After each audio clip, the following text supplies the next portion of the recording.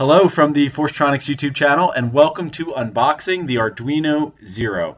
So in this video, of course, we're going to unbox the Arduino Zero. We're going to give you an overview of it, talk about what type of applications it's good for, talk about some of it, what makes it special, so on and so forth. Before I continue, I'll do a shameless plug real quick. Forcetronics LLC is offering contracting as well as consulting services related to open source hardware projects. So at the end of this video, I have a video about it up on YouTube, but at the end of this video, I give you contact information. Okay, let's get started.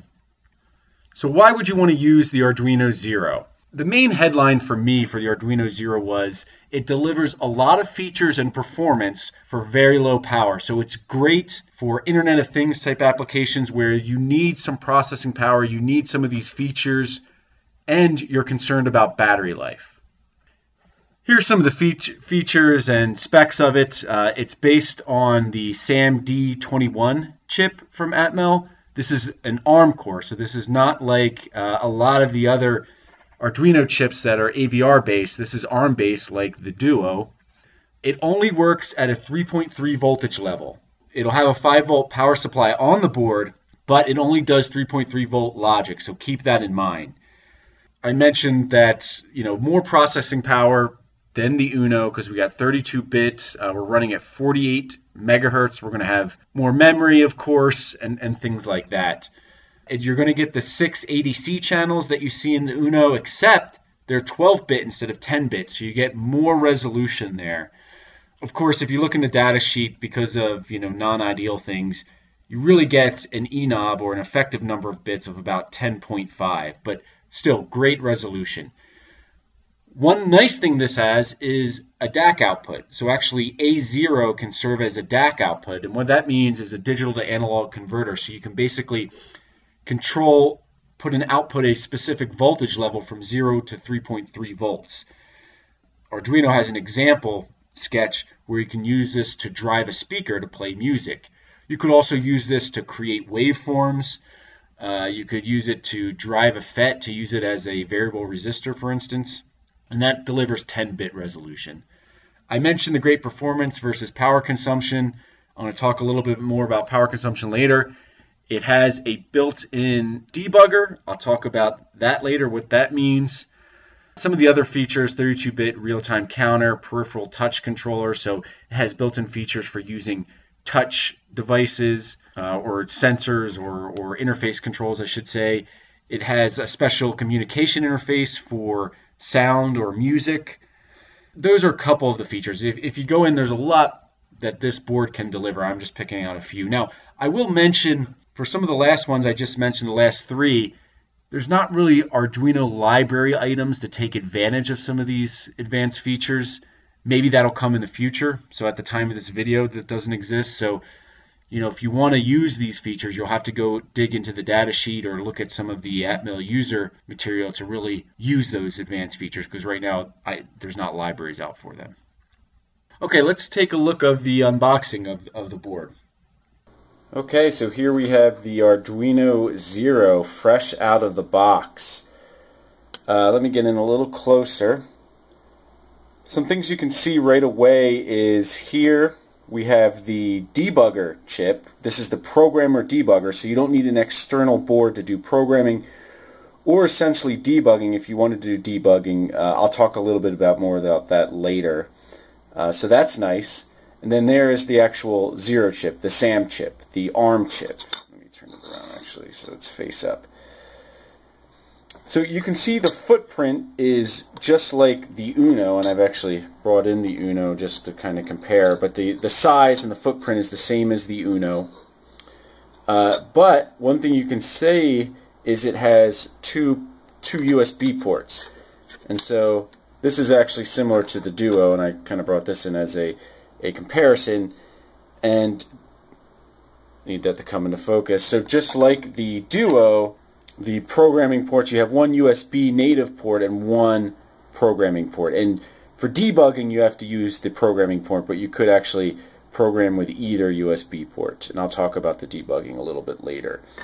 What else is worth calling out? Well, similar to the Duo board, your SPI is going to be located on this 6-pin header here instead of using pin 13, 12, and 11 like you would on the Uno. What was the last thing that I wanted to mention? Oh, yeah, the ATN pin. So in the past, the pin right above the IO ref pin, the ATN pin, has basically not been labeled or not been used. Here, although at the time of this video, it's still they still don't have much documentation on it, they claim that this extra pin can be used as a chip select pin when you're using SPI. That way, you don't have to eat up one of your digital pins. I believe it can also just be used as a digital pin. But anyway, that's sort of an extra pin now that you're starting to see on this type of footprint board. So there's the Zero. Okay, so we just saw the unboxing. One thing I have to mention, and to me this is stupid, I don't know how you do this, but there's some confusion out there because there's an Arduino Zero board, which I'm talking about here, and there's a Zero Pro board. They're both very similar. There's differences in the firmware or the bootloader and slight hardware differences, but for the most part, they're using the same chip and they both have a debugger. Why is there two versions? Well, in case you're not aware, Arduino, this open source community that's, everybody gets along, well, they didn't get along. So the company basically split up. So there's two versions of the Arduino company out there. If you weren't aware of this, I'll give you a second to mourn. Okay, so the two versions are, I'll call them Arduino.cc because that's their website. And that's the one making the Arduino Zero, which I'm talking about. And then there's Arduino.org. And they're the one that makes the Arduino Zero Pro. They're changing the name of the Arduino Zero Pro to the M0 Pro. So maybe by the time you watch this, it'll be labeled as the M0 Pro. But I don't know how this happens. Such similar names for very similar boards. And the reason this is a problem is because if you try to use the Zero Pro with the IDE from Arduino.cc, it won't work, and you'll be confused of what's going on. As of the making of this video, the IDE 1.6.5 is what you can use for the programming your Arduino Zero, and you'll have to go to Arduino.org to get their IDE 1.7.6 at the time of this video for doing the Zero Pro. Anyway, need to point that out. Okay, let me talk about the power consumption, and because I mentioned, to me this is one of the headlines, is a lot of performance, a lot of features at low power. So here's actually something I stole off the Arduino website, and they're sort of comparing the, when I say stole off the website, I mean the image. Here they're showing the Zero's power consumption versus the Uno's power consumption. Both chips are running the same sketch, same code. And you can see that the Zero is half, or actually less than half, the power draw of the Uno. And by the way, you know that this image did not come from me because I would never use such a crappy power supply with questionable measurements. I don't know how accurate those measurements are you're seeing. Anyway, I digress. So some things to note. The headline here is the Zero does use less power than the Uno. One thing to consider, though, is they are measuring this, I'm guessing, from the input power. And so the Zero employs a DC to DC converter to take input voltage, let's say 5 volts from USB, or 7 or 8 or 9 volts from the power jack, and to convert it to 3.3 volts. So it uses a DC to DC converter. The Uno uses a voltage regulator. A voltage regulator is a little more power hungry. The good thing about a voltage regulator is, well, it's cheap and it's low complexity to set up, but it also gives you a very stable output. But like I said, it burns power off. A DC to DC converter is based on switching topology, so it's actually very power efficient, a little more complex to set up. But a DC to DC converter is a little noisy, so I'm hoping they did good filtering on the board, and I'm hoping that's not going to get to my ADC pins or my ADC reference and affect the accuracy of my measurements. My whole point about that rant was some of that power consumption is probably coming for the fact that there's a DC-DC converter on the Zero and a regulator on the Uno. The Zero has a lot of built-in power management capabilities, so depending how you're using it, they have some type of management way to reduce its power based on things you're not using or based on the speed you need to use it at, so on and so forth. One last thing to note is because it is a lower power chip, They're only giving you 7 milliamps at the digital pin. So a digital pin on the Zero can only output 7 milliamps, whereas the Uno can do 20 milliamps. Okay, I mentioned I was going to talk about the debugger. Debugging is something that doesn't exist today in the Arduino IDE.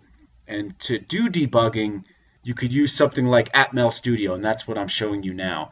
But even with Atmel Studio, you typically would have to buy a debugging board. But with the chip that's on the Zero board, not only can you do programming, and when I say do programming, I mean you can actually burn the bootloader onto it if for some reason you took it off. So it's a true programmer, but it also does debugging. So you don't need any external hardware for debugging.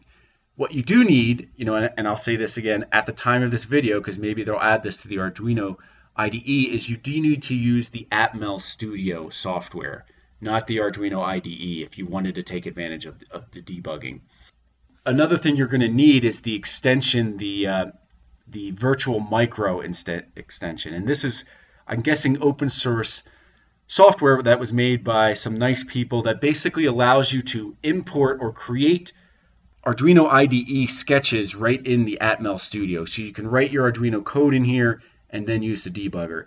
And I never mentioned this, but in case you don't know what a debugger is, it basically allows you to track what's happening in your code, the values of the variables, so on and so forth, so you can spot problems right away. Whereas without a debugger, what you probably do today is you turn on an LED when something happens if you're trying to debug your code, or you look at what's printing out the serial monitor to make sure everything's going right. A debugger makes that process much easier. Okay, that's it for unboxing the Arduino Zero. Once again, I didn't cover everything that's new in the Arduino Zero or all the features, but I think I gave a pretty good overview. If you have anything to add, please leave it in the comments section. And if you're interested in the Forcetronics contracting or consulting services, here's how you can contact me. Thank you for watching.